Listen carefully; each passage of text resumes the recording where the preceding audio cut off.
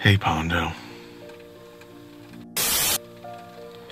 You know, in June 9th, you step in the ring with Jimmy LYON, and the ironic thing is, you probably have no idea who I am.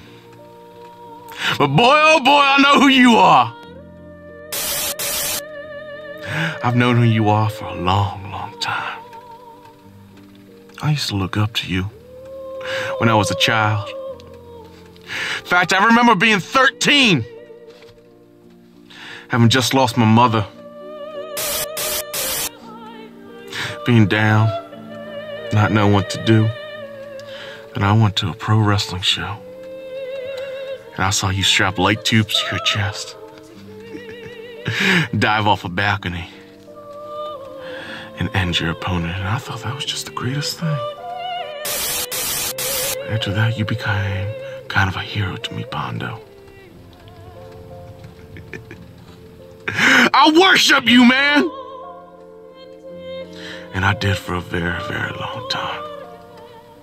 I decided to take the leap and get into pro wrestling myself because of you, Pondo. Because of the man from the realm of pain. I worshipped you, Pondo.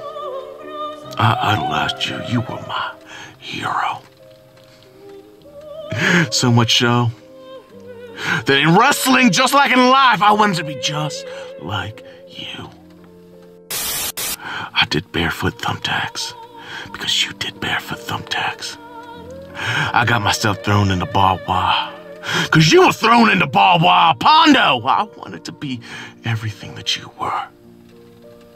And then one day I woke up and I realized it was all a lie.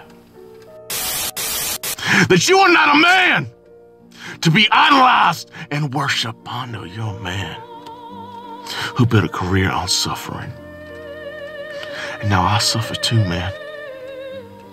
I suffer more than anybody else I know. And that's your fault. So you led me down that path.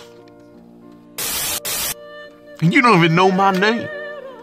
You're probably wondering why I haven't shown you my face yet, Pondo. It doesn't matter. None of it matters. You don't know my name and you don't know my face, but I promise after June 9th, when I'm done with you, you ain't never gonna forget the name or the face of the redneck king of the jungle, Jimmy LYON! Try and stop me, Pondo. Try and stop me.